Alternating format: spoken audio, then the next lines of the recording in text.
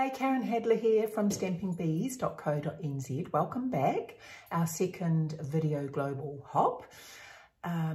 We are going to be covering spring flowers today, one of my favourite things, flowers. Even though it's actually autumn here, it is still lovely to be thinking about spring at any time of year. And also I'd just like to say, I hope everyone is well and staying safe with the events happening around the world today. We are thinking all of each other. Reach out to your friends and family and make sure everyone is safe and has got everything they need. It is just really hard for everyone, I know.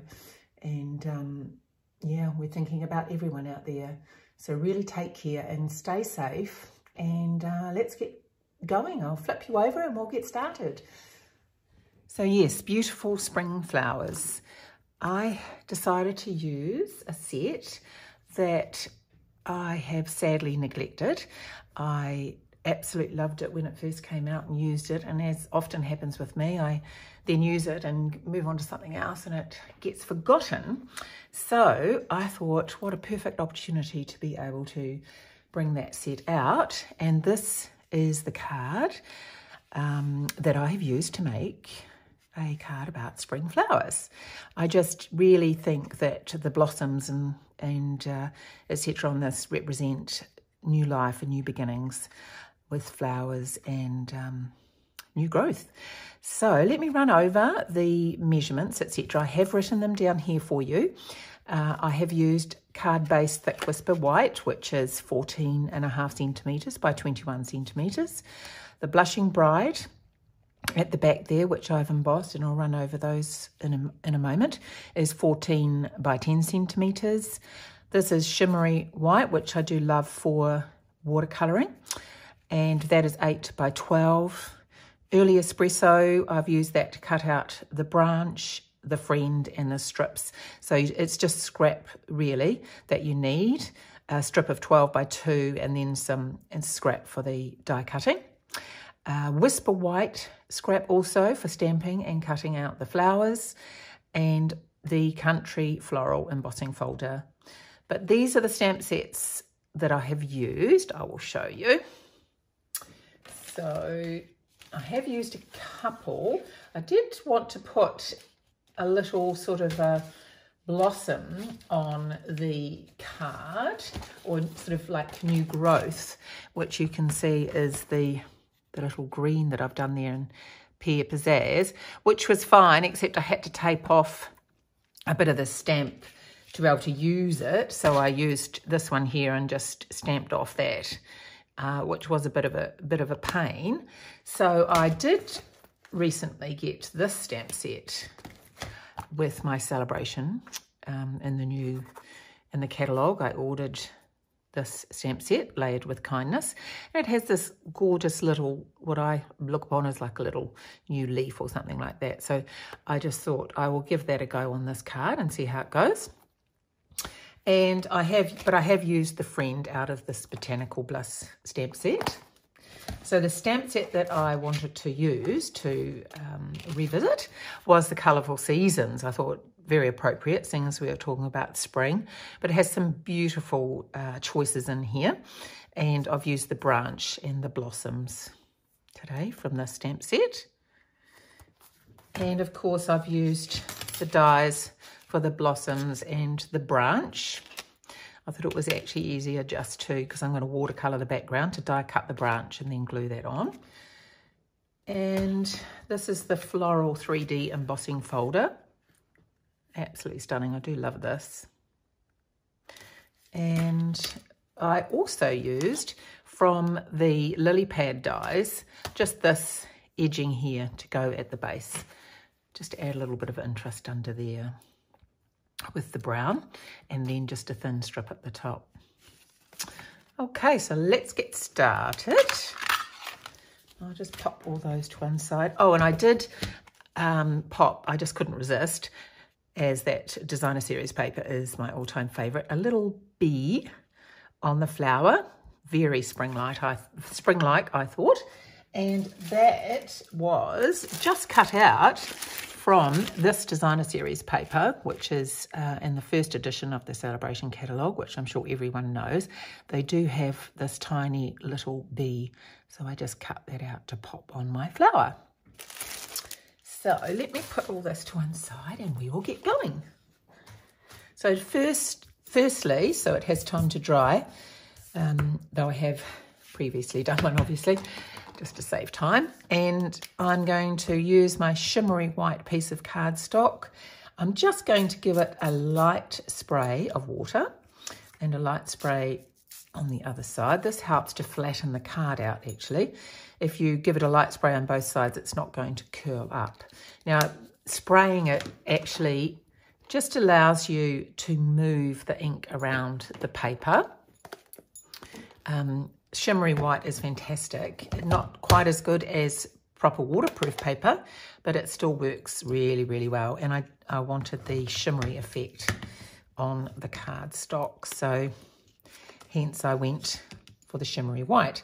So just using your aqua pen, just always the same principle, always add a bit of water, start off light and increase the depth that you want. And there is no right or wrong way, if you know what I mean. You're just going to pop it on and spread it around. That's all you have to do.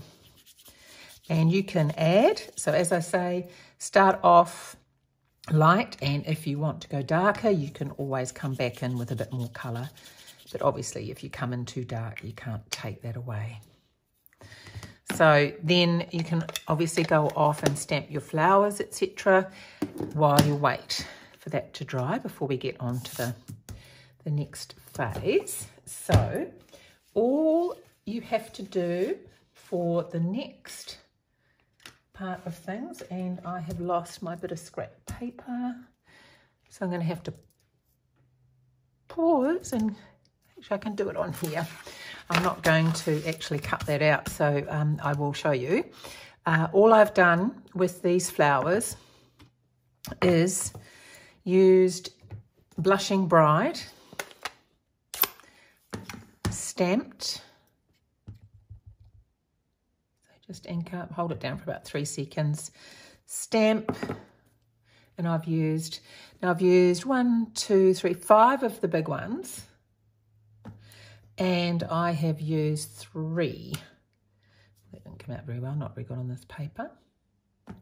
Plus I probably need my little, as you're all probably aware, the photopolymer stamps are fantastic, great for seeing what you're doing.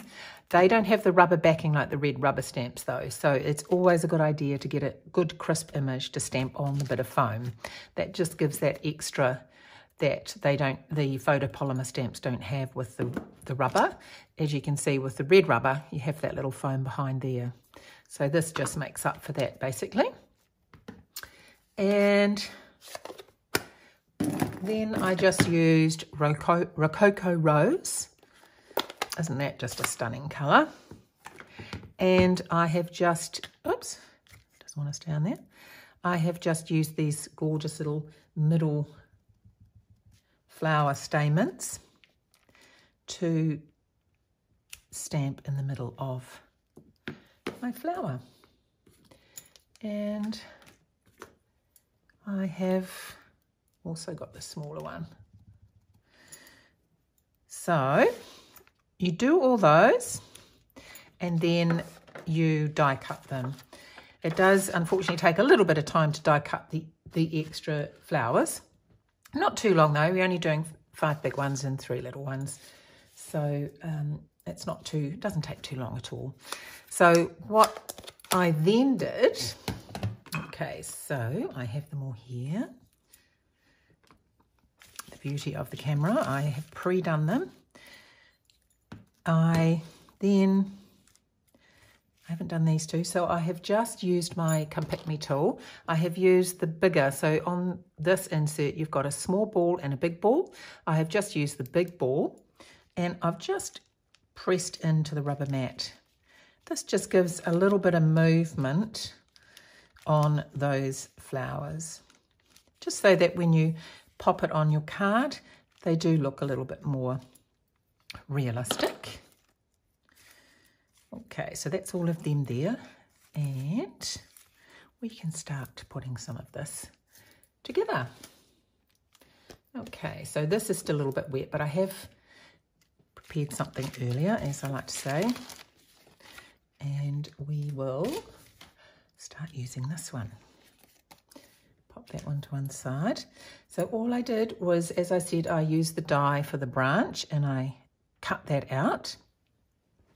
So I'll just grab a bit of glue.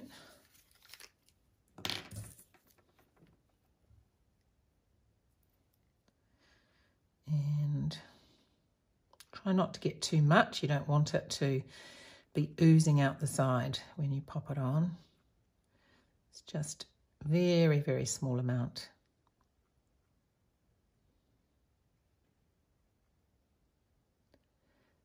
So I'm just being careful as I pop it on. I'm not known to be the best for minimising my glue. I do like things to stick properly. So then just pop that on. I think I did cut a little bit off the edge last time, just so I could fit everything in properly. Okay. So it does come over the bottom a little bit. That's fine because we will just cut that off. Grab my scissors and trim that down. So just give that a second to dry. And while we're doing that, we can then use this brown bit of scrap to do our sentiment. So I just wanted to write friend, sending a friend a card to wish them happy spring, or thinking about them, especially at the moment with things as they are. Sending a little card that you're thinking about your friend is really appropriate, and asking if you can do anything for them.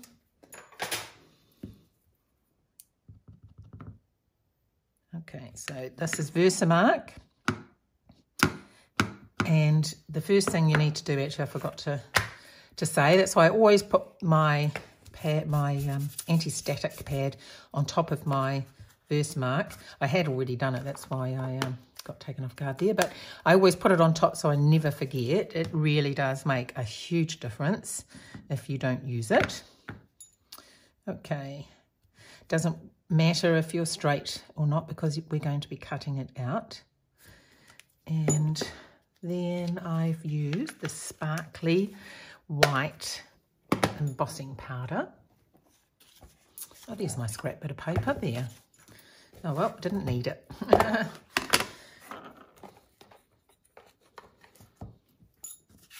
There we go, and just shake off any excess. Then we are going to heat emboss that. So I'll leave that in there because I have done one earlier. So I quite like the style at the moment of cutting around the letters. It is sort of on trend, and I think it actually looks quite cool.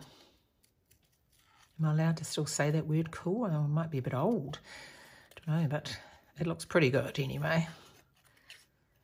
And we will just cut that out, just following the pattern. There's nothing precise really, just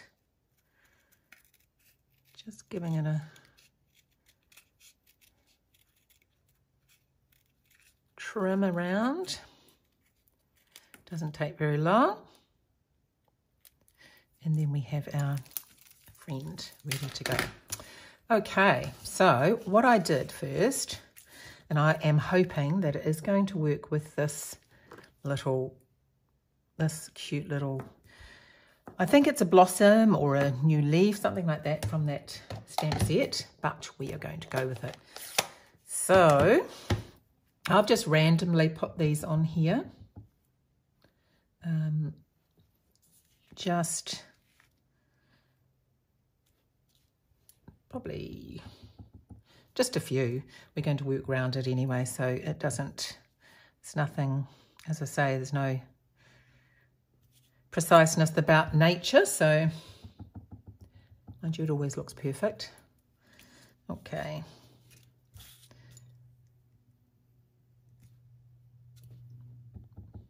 As I say, it doesn't really matter if it's not quite right, because you're going to be covering this up with a lot of flowers, etc. They're only going to just be peeking through along the way.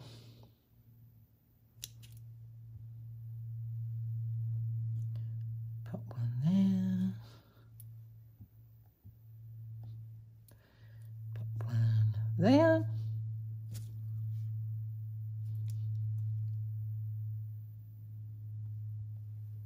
Do another one there.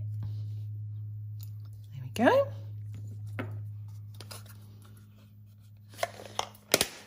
Pop that to one side.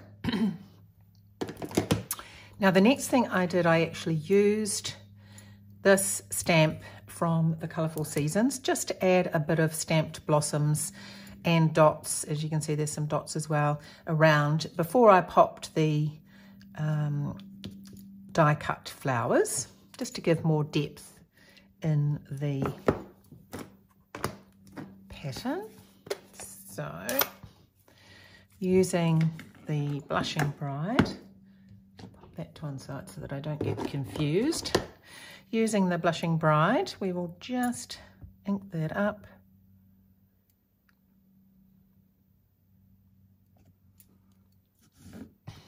And I will, now once again, it's just a guess. Well, not a guess, but you know what I mean. It's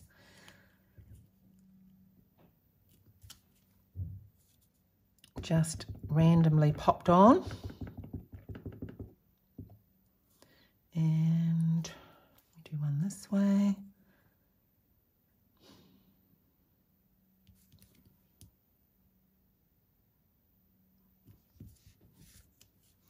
And I've forgotten my little, after just telling you about using it, I haven't popped it on. And we'll do one more, and let's try and avoid the leaves if I can. Here we go. So it doesn't look much at the moment, as I say, but we're just creating the depth in the card. Okay, so with the blossoms, I actually, with the smaller ones, I've just glued them on.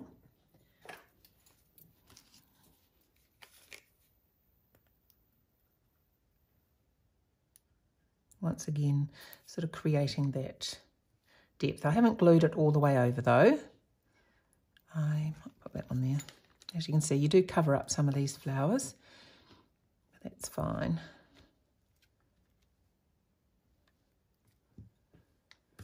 And this one, I'll cover up that on there a little bit. So it works out well to be able to cover up any bits that didn't quite work out.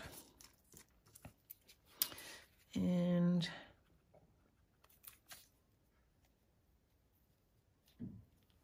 pop that one there.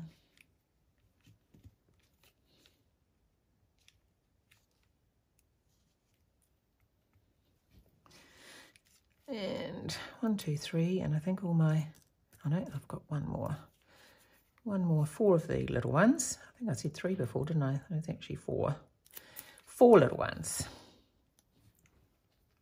Put that one there.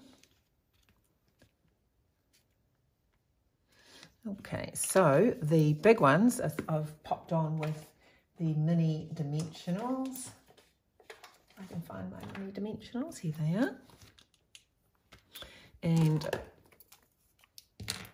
once again, just as you're putting them on, just look and see if it looks reasonably balanced.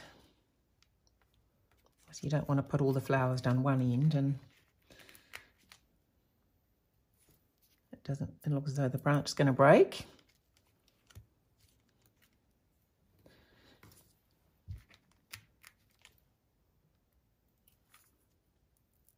I love having all the different sizes of the dimensionals. Saves you cutting. Right, and this one I will put there. This one, put that one up there. So as you can see, it's now added, you can't really see too much of one thing, like if you've made a bit of a boo-boo with the stamping or something like that, you can't really tell at this point because it all just adds to that depth that you're creating with this branch. Okay, so the next thing I am going to add is this strip at the top. Put that to one side. So this strip goes at the top. I just wanted a little bit at the top to poke over the brown, just to coordinate with the pattern at the bottom. But obviously you don't need to use a whole cardstock. You can save your cardstock by just cutting a strip for that. There we go. Just hold it down because this card is a little bit bent from being watercoloured. So the next thing we're going to do is pop on our little patterned piece at the bottom. So I think I measured it out. I just need a couple extra. So I wanted that to go all the way across. So I think it was just one more that I needed, which was just one more off the die. So I'll just cut that and pop a little bit of glue.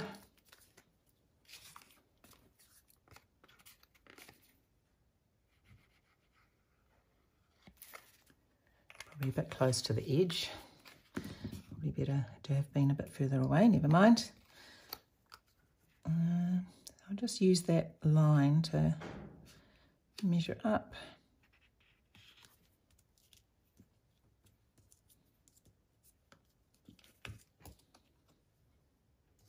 And then pop this one on as well.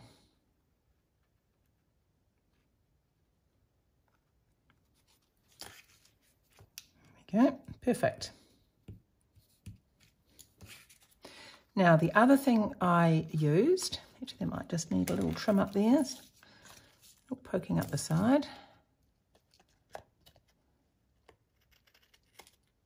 Okay.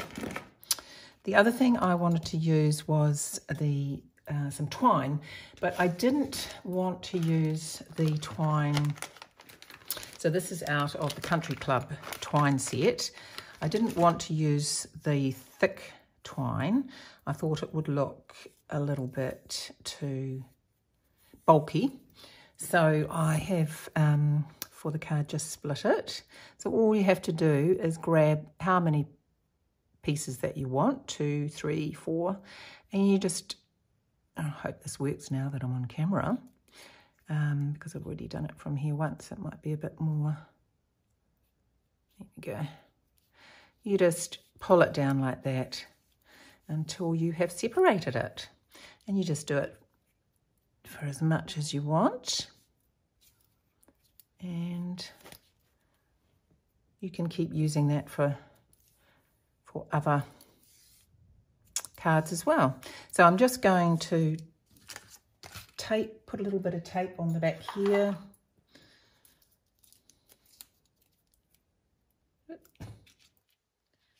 A bit further down, I think. This is the double-sided tape. You can actually do it where you just pop the twine on the back and then put a bit of tape on.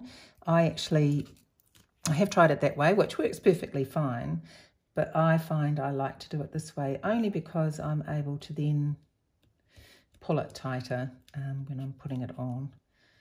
So now I'm not going to be able to get this off efficiently. Well, so we will give that another go down here.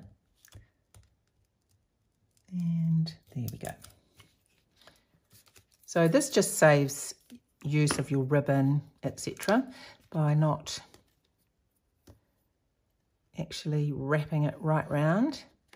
So I like to do it this way in the sense I can pull it across and then cut and get a nice firm strip. Okay, so I'll do the rest once I have popped that on my card. So this is the Blushing Bride cardstock that I have embossed. Isn't that just gorgeous with the rose? I just love this embossing folder. It is stunning. So that is just going to get glued on to my Thick Whisper White.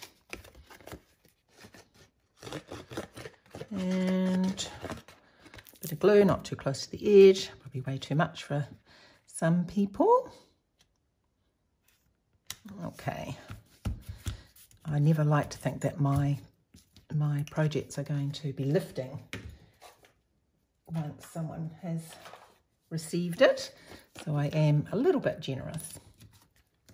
So let me now just pop these on.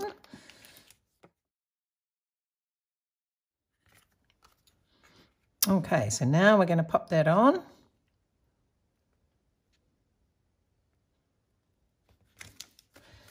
Nice and centered. We will add our sentiment, and I will use small black dimensionals, which of course are still available to purchase through the holiday catalogue or just online, but that's where they originally came from. Just love the black dimensionals. Oops. So more dimensional tape pulling off for you. This one's quick, just 3. So I'm just going to pop that there. And using the remaining of my twine that I split, I'm just going to tie a bow.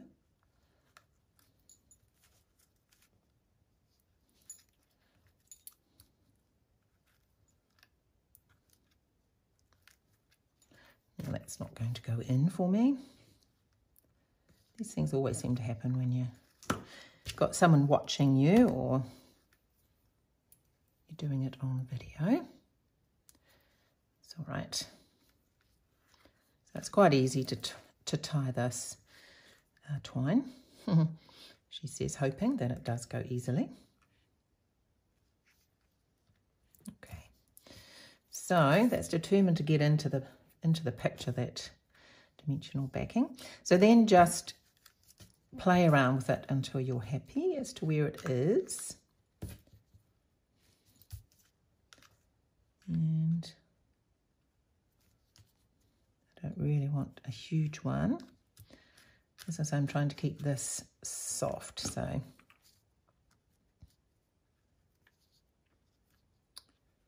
a bit caught up.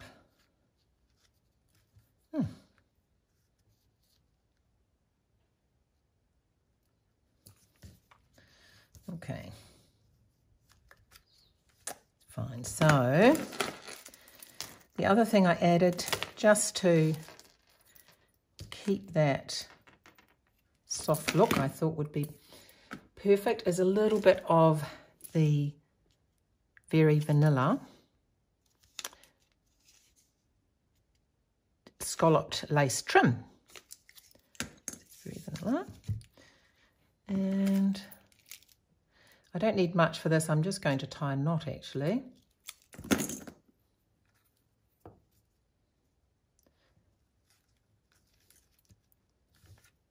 So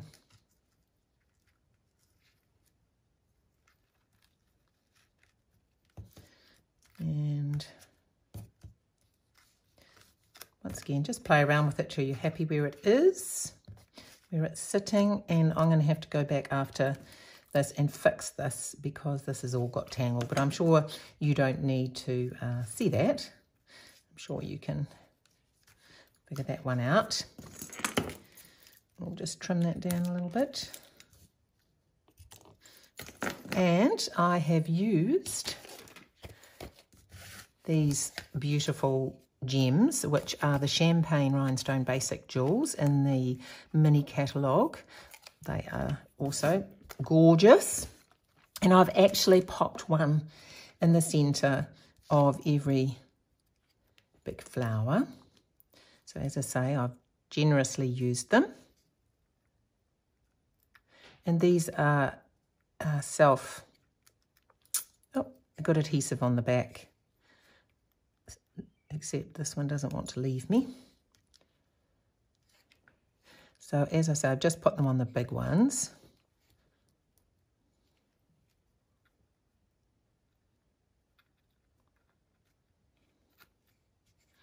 Oh my goodness. Must have a bit of glue on my finger. Pop that one there like this. That might help.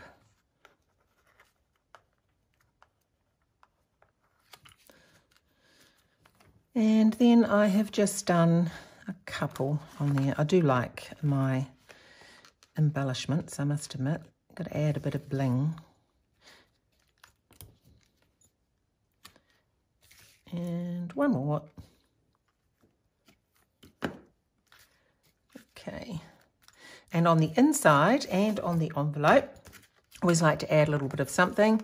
I've just done 3 of the flowers that we used and die cut and added the centre as well. And actually just before we finish, I have forgotten one very, very important step here, to add my bee.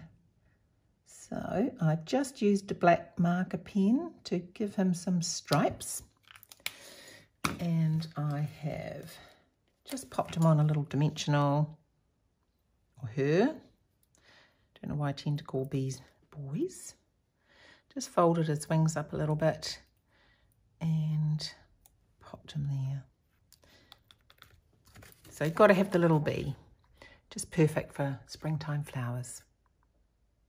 So please click on the next video hopper. You will just absolutely love the videos and projects that everyone has made. Absolutely stunning. And you need to click on each one to see them, and you will not be disappointed. Thank you so much for watching. I really look forward to seeing you again next time. Leave a comment, like, or subscribe, and I will enjoy reading them. Happy crafting. Take care. See you next time.